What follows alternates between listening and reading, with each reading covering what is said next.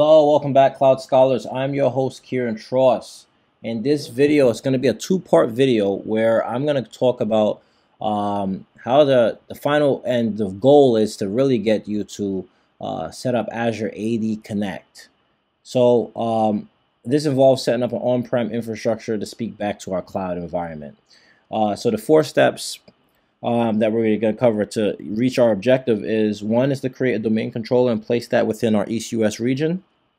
2, set up Active Directory role for that domain controller and promote it to a domain controller, I should say, or that Windows server, I should really say.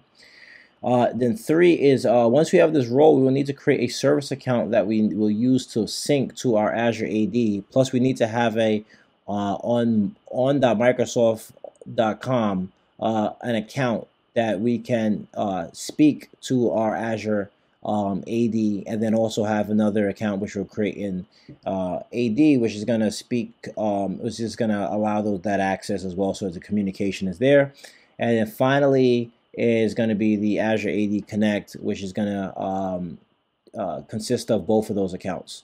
So as I go through it, I'm going to tell you exactly what step we're at in this whole process, but at the end of the day, we want to make sure that we're doing password synchronization, and that we have our users that's on-prem that we're able to utilize and see them within the cloud as well.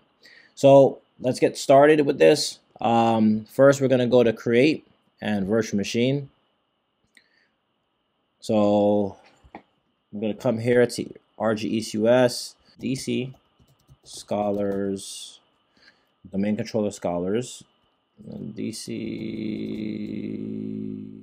Cloud Scholars, Availability Zone, No Infrastructure. We're going to go Standard is fine. We're going to do a 2019 server. Did it take? What's going on there? Let's see. All right, didn't do that one. Let's see. Okay, now it did. I don't know what was going on there. And then we're going to come down here to username. And our username is going to be Scholars Admin Password. Sorry, can't tell you, but you create your own.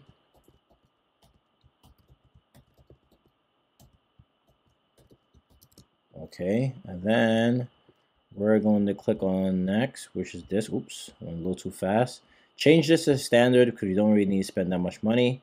Networking, we're going to come here. We're going to make sure it's in our East US DC. I have a subnet just for the domain controllers. If you want to do it that way, you can. You don't have to.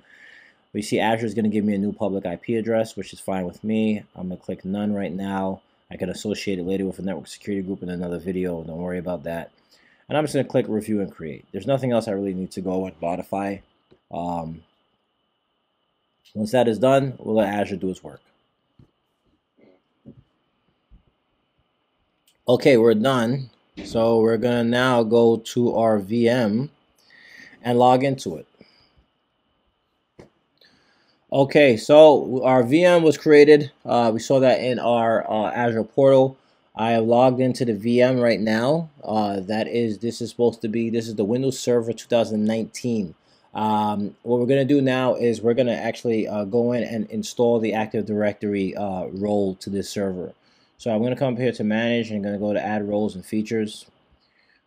Click Next. There's 2 options you get here. You get the Remote Desktop Service Installation, and then we have the Role-Based or Feature-Based Installation. This is the one we're going to choose. Select the server from the server pool. We only have 1 server, so that makes it easier for us.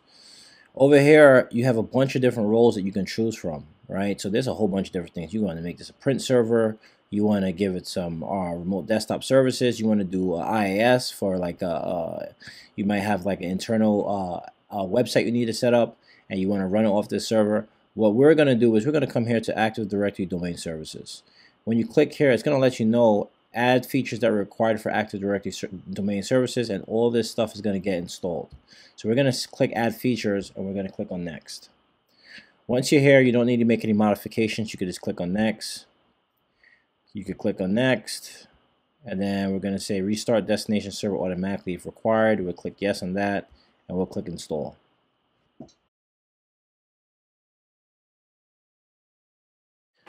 Okay, what you'll see here is going to say promote this server to a domain controller. You want to definitely click on that option. And then once you click on that option where it says promote this server to a domain controller, you'll see a new window will pop up. Right here, you need to go down to add a new forest because we're not doing anything from existing. This is from scratch. So we're just going to call it Cloud Scholars. Cloud Scholars .local. Click next. And then here you can keep everything in the same option it is, and then we need to have a password here. So the password we're going to put in here is totally up to you. I already have my password that I'm putting in here.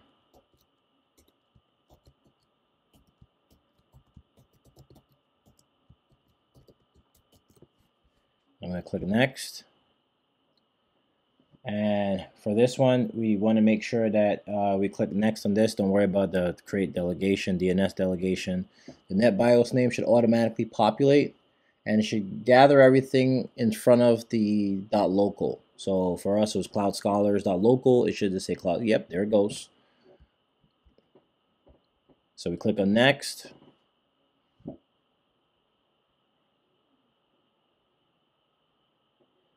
Don't worry about this. You can leave that the way it is. And review options. So what happens is, in order for this to work, these settings can be exported to a Windows PowerShell script to automate additional installations. So you click here, you can actually see, how this plays out. Right? I think this is pretty cool. In Notepad, it'll just tell you exactly a script for the ADDS deployment. But we're just going to stick with the GUI. So it's going to install the role. It's going to install all the prerequisites that we need for that role, the dependencies, and then after it's completed, it should do a reboot. So right here it says all prerequisite checks passed successfully. Click install, and then we click install. It's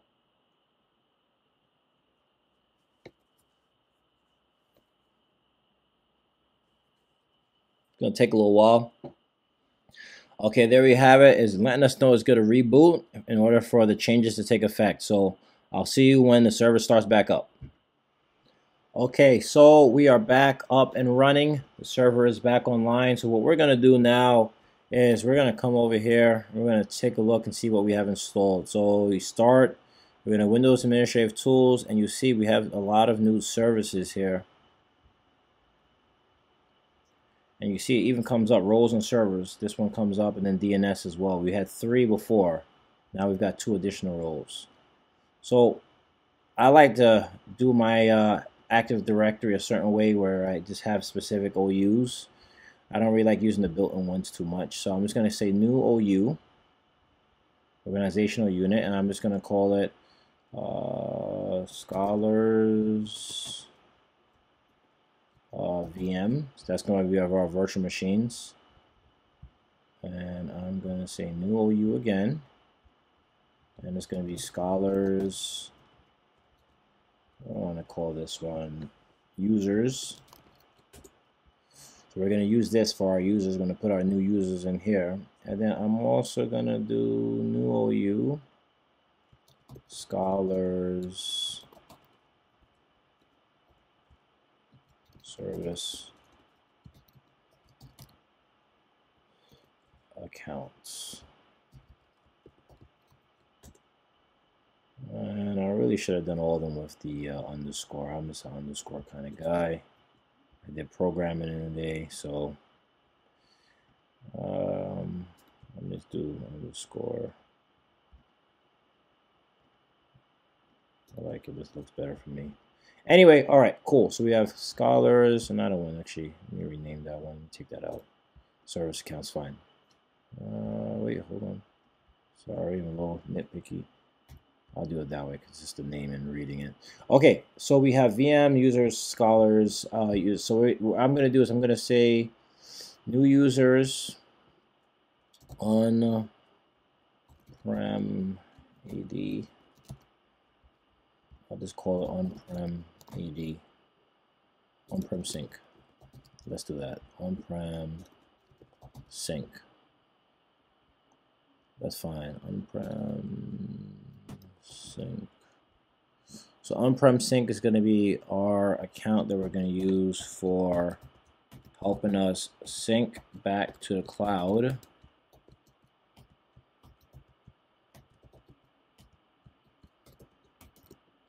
And we're going to make sure we take this off. I'm going to say password never expires. I'm going to click finish. And that's pretty much it. So I want to, for the sake of time, I don't want to keep this video running too long. One of the next things that we're going to do is we're going to start working on downloading our Azure AD Connect.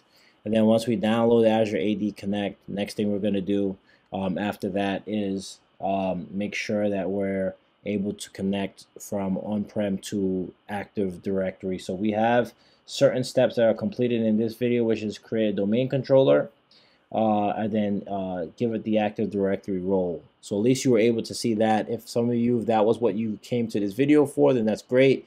But for others who want to be able to see how you set up Azure AD Connect, part 2 is coming right now. So thank you for looking at this video. If you liked this video, you thought it was informative, please hit the like and subscribe button. Here at Cloud Scholars, my goal is to get you from scholar to consultant and from consultant to expert. So thank you and see you next time.